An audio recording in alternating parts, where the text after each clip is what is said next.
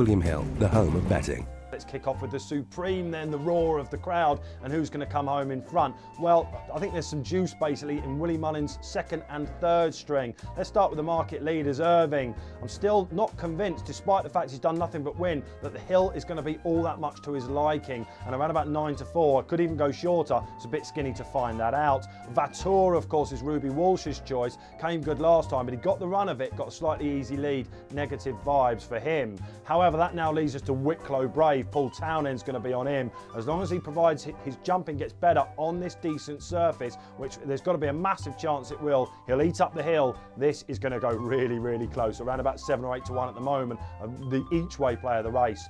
Mullins also has Valsalido, a horse that came onto my radar last November. My anti-post wager has somehow made it to this race, and Brian Cooper has been talking this one up. He's riding him in the preview night. So in the first race, it's Wicklow Brave and a saver on Valsalido get us off to a flyer.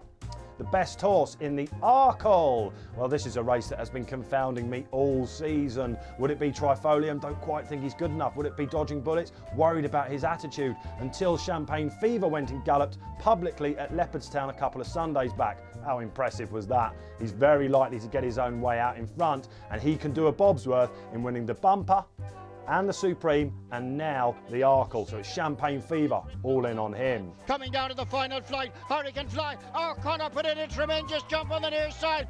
Time for the big one then, the Champion Hurdle. And there's 5, aren't there, that it's really difficult to keep them out of the frame.